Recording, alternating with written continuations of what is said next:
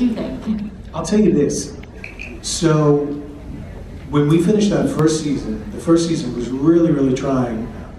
Just briefly, this show, fans, the media, everybody was so excited about it. It was being built up to be such a huge thing that Joss Whedon was coming back and working with Fox, that it was all over. There was so much press about it. This is really just before social media was really blowing up. And it was a huge press machine. I was super excited. There was a lot of talk that we were going to open for 24, which was the #1 show at the time. That's a big deal. It's like, I remember my manager calling me, he's like, everybody's talking about this show. You guys are going to open for 24. This is huge. We shot the pilot. The network did what they said they weren't going to do, and they came to Joss and said, listen, we want to change some things. So we had to reshoot the pilot. Kind of cannibalized the first couple episodes, changed some things around. They were messing, the guy's brilliant, right? You kind of got to let him do his thing, but unfortunately they didn't. And it really threw a wrench into the wheel very early on. So that first season was really trying for us as actors and everyone else. And I can't even imagine what Joss and his writing team were going through, because they were left scrambling to make adjustments to something that was well thought out and planned already, as Joss does. And he had an incredible writing team with him too. So it was really bumpy, and there were some episodes that just didn't work, and there were some that were great and showed you the real potential of the show, right? I mean, I personally, selfishly, I really loved Man on the Street, like my episode. That was such a cool episode. And the way we ended, I wasn't sure we were going to get the second season.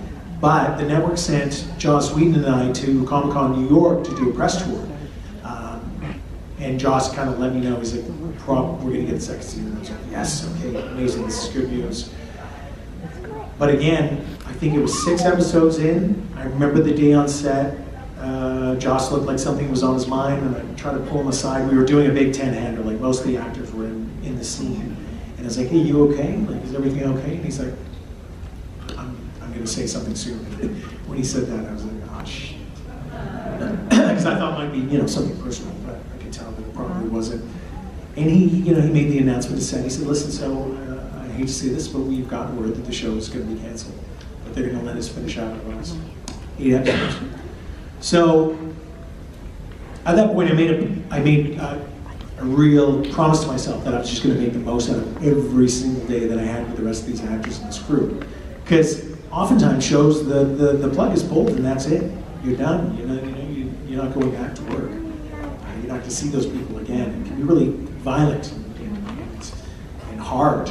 But this was, we had an opportunity to see out the rest of the season, so that was a good thing. So I made a point of just reminding the younger crew, younger cast who didn't have another series under their belt that they just really needed to enjoy it. I did my part in a small way, and some of the other veteran actors did, and we all had a good time. But you could tell that they had to make major adjustments.